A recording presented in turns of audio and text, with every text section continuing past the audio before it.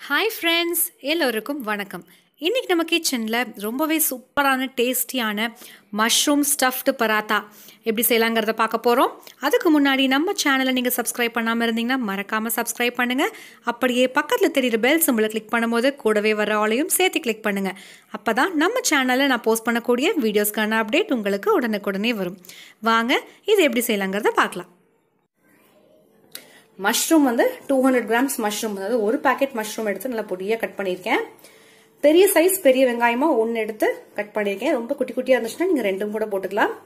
ஒரு தக்காளி பொடியாக கட் பண்ணது, இஞ்சி பூண்டு விழுது ஒரு டேபிள் ஸ்பூன், கொஞ்சமாக கொத்தமல்லி தழை, ட்ரை மசாலா பார்த்தீங்கன்னா ஒரு 1/4 ஸ்பூன், மஞ்சள் தூள், கரம் மசாலா. இது ஸ்டஃப்டு பராத்தாங்கிறதுனால நான் கொஞ்சமாக தான் மிளகாய் தூள் எடுத்துக்கிறேன். சீரகத்தூள் ஒரு 1/4 ஸ்பூன். நம்ம ஸ்டஃப்டு பரோட்டாக்கு நான் 2 கப் கோதுமை மாவு எடுத்து ஒரே ஒரு ஸ்பூன் மட்டும் எண்ணெய் விட்டு நம்ம நார்மலாக எப்படி சப்பாத்தி மாவு பிசைஞ்சு எடுப்போமோ அந்த மாதிரி பிசைஞ்சு உருண்டைகளாக உருட்டி வச்சுருக்கேன். அரை மணி நேரம் நல்லா ஊறிடுச்சு. இப்போ இது எப்படி செய்யலாங்கிறத பார்க்கலாம். இப்போ நம்ம ஃபஸ்ட்டு ஸ்டஃபிங் ரெடி பண்ண போகிறோம். எனக்கு இப்போ கடாய் நல்லா சூடாயிடுச்சு.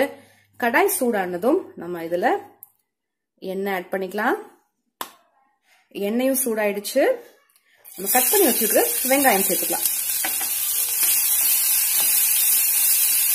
வெங்காயம் வதங்கினதுக்கு அப்புறம் நம்ம எடுத்து வச்சிருக்கிற இஞ்சி பூண்டு விழுது சேர்த்துக்கலாம்.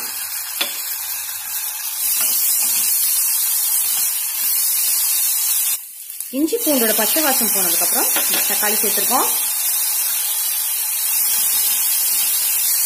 இதெல்லாம் நல்லா வதக்கிடலாம். ஏன்னா நம்ம பச்சை வாசம் அடிச்சதுன்னா நம்ம பராத்தால சாப்பிடும் போது ஒரு மாதிரி ஒரு ஸ்மெல் வரும். தக்காளியும் நல்லா வதங்கிடுச்சு. இப்ப நான் எடுத்து வச்சிருக்கிற ட்ரை மசாலா சேர்த்துட்டேன். நம்ம ஸ்டஃபிங்க்கு தேவையான உப்பு சேர்த்துக்கலாம்.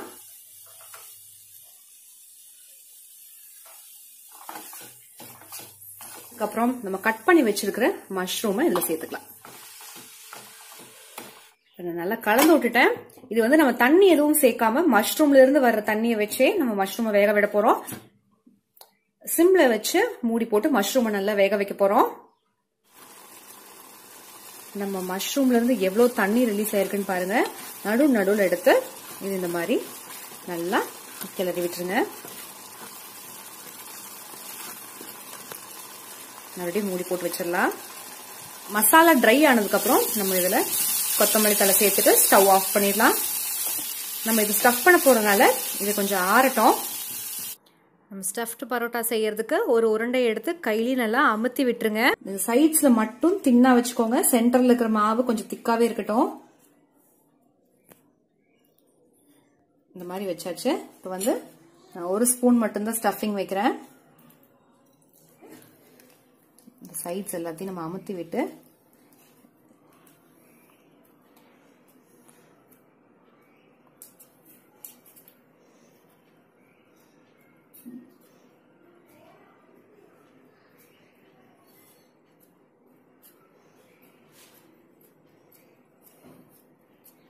கையில் ஒரு அழுத்தம் கொடுத்துட்டு ட்ரை மாவுல தேய்ச்சிட்டு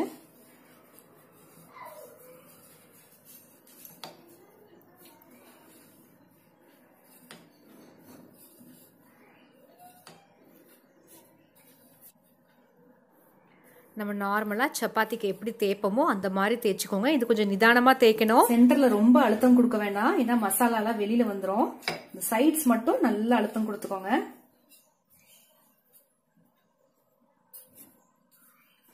அவ்வளவுதாங்க, நம்ம நல்லா தேய்ச்சி எடுத்துட்டோம். கல்லு சூடா இருக்கு. இதுல நான் அடியில எண்ணெய் தடவிட்டு நம்மளுடைய மஷ்ரூம் பராத்தா, நம்ம தேய்ச்சி வச்சிருக்கிற மஷ்ரூம் பராத்தாவை கல்லுல போட்டுடலாம்.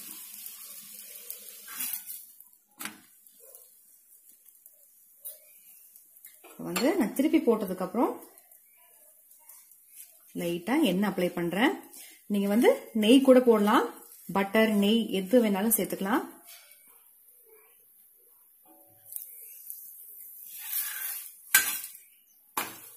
இந்த சைடும் எண்ணெய் அப்ளை பண்ணிக்கலாம்.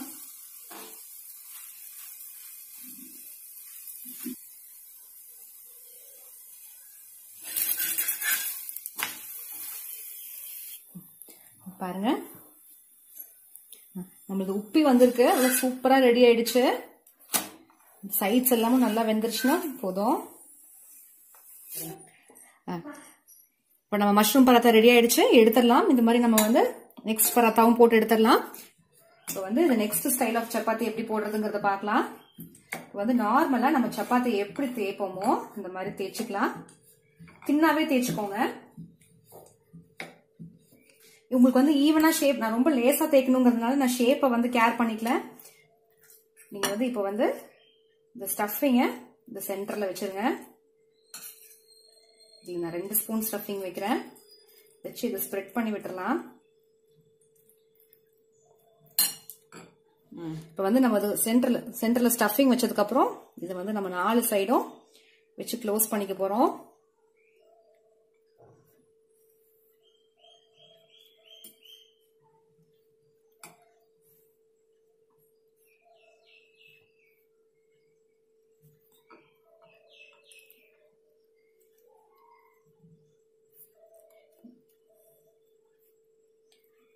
வச்சுட்டு இது லைட்டா ஒரு பிரஸ், மசாலா வெளியில வராத அளவுக்கு லைட்டா ஒரு பிரஸ் பண்ணி எடுத்துக்கலாம்.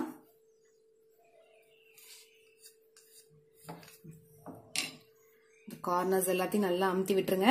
அவ்வளவுதான், இது ரெடி ஆயிடுச்சு. இது வந்து அதை விட கொஞ்சம் டைம் அதிகம் எடுத்துக்கும் வேகிறதுக்கு, இன்னும் கொஞ்சம் திக்கா இருக்கும் இல்லையா. நான் இதுல சைட்ஸ்ல எல்லாம் எண்ணெய் விடுறேன்.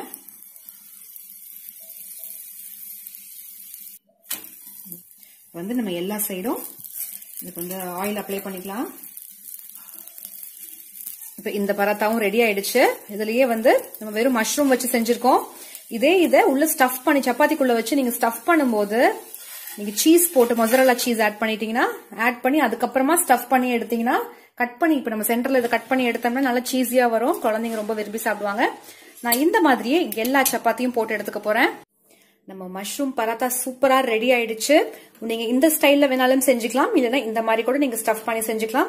இதுக்கு காம்பினேஷன் பாத்தீங்கன்னா டொமேட்டோ சாஸ் வச்சு சர்வ் பண்ணலாம், இல்லைன்னா நிறைய பேருக்கு இதுக்கு தேங்காய் சட்னி பிடிக்கும், ஊறுகாய் வச்சு கூட சாப்பிடுவாங்க, இல்லைன்னா நீங்க வந்து ஆனியன் ரைத்தா வச்சு கூட இதை சர்வ் பண்ணலாம்.